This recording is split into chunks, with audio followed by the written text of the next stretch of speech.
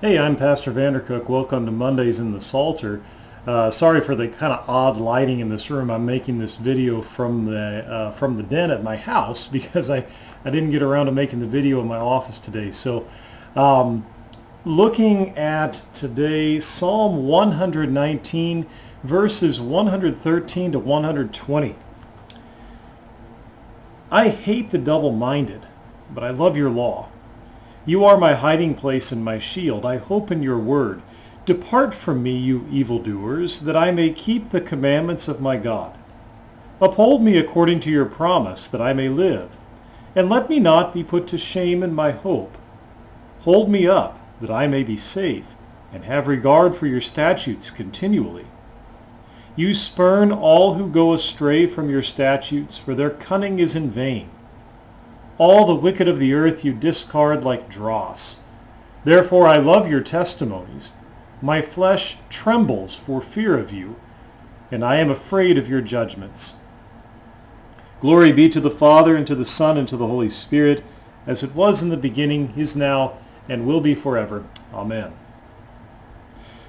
The psalmist starts out with the words here, I hate the double-minded, but I love your law. The double-minded, those who want to be counted as righteous, but don't want to actually be righteous. They don't want to actually follow what God's law says.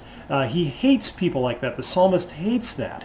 And he goes on, really a lot of these opening parts are talking about the association that the psalmist has with evildoers, those who don't want to keep the law of God. And the important thing we can take from this is that it really does matter who we associate with. Oftentimes we like to think, well, it's good for us to be a good witness to those who do not follow God's law. And that's true.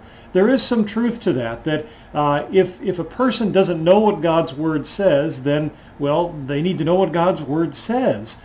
But at some point, people who do not have regard for the Word of God can become a hindrance to us. And that's what the psalmist means here by verse 115. Depart from me, you evildoers, that I may keep the commandments of my God. Because sometimes the company that we keep can lead us to not keep the commandments of God and can make it difficult for us to keep the commandments of God. And so we do have to be careful with those who we associate with, that we associate with people that are not going to prevent us from keeping the law of God, but rather who are going to be an encouragement to us to live as God's people. Verse 117, hold me up that I may be safe, and have regard for your statutes continually. Hold me up, and indeed the Lord does hold us up.